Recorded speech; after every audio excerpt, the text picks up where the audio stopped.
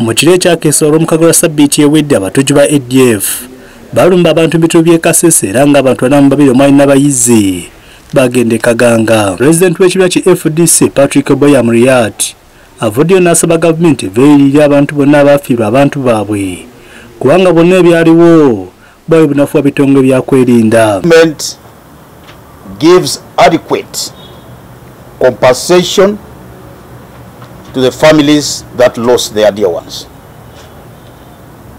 We are going to be following on this through our leaders, members of parliament and other leaders coming from Kaseese, and will continue to demand that the government of Uganda under Mr. Museveni takes full responsibility. Amyuka ssente w'ekibiina ky'ebitundu by'obugwanjuba William Zowu atabukidde ebitongole by'okwerinda bagamba nti byasimagira ku mulimu gw'okukumba bannayuganda n'ebintu byabwe ate ng'obuzibu bwali kumpi nabo. The school is located 800 meters within the proximity of a police station, and this means it is less than 1 kilometer, where you find a security installation of the police, and it is 1.5 kilometers of a division police headquarters and 2 kilometers of a UPDF barracks. Zowa agamba nti ekibiina ky'okutwala amagye g'eggwanga mu ggwanga ly'e Congo kwali kulwanyisa abatuuze ba ADF obutalumba ggwanga kyokka kirabika byonna byali byakwerimba. Ono nga yeegatiddwako abakulembeze okuva mu bitundu by'e Kaseese.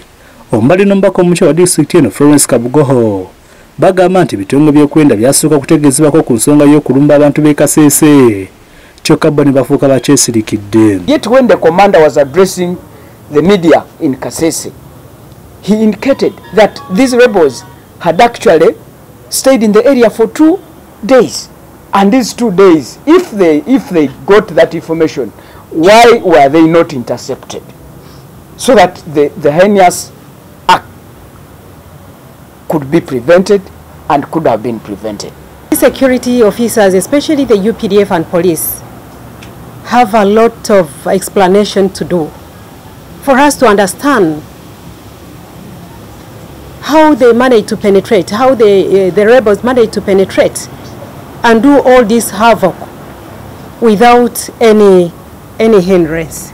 Bano kati baagala omukulembeze w'eggwanga era omuduumizi w'eggye ly'eggwanga General Kaguta Museveni Taburo okuvaayo bonnambira kangavula bajjasa babulankanya ku mirimu gyabwe kubanga yasuubiza abantu okubakuuma wamu n'ebintu byabwe. The people of Kaseese are asking, has Museveni forgotten what he promised the Ugandans, that he's not going to preside over a country, that a citizen dies and the perpetrators of this cannot be found?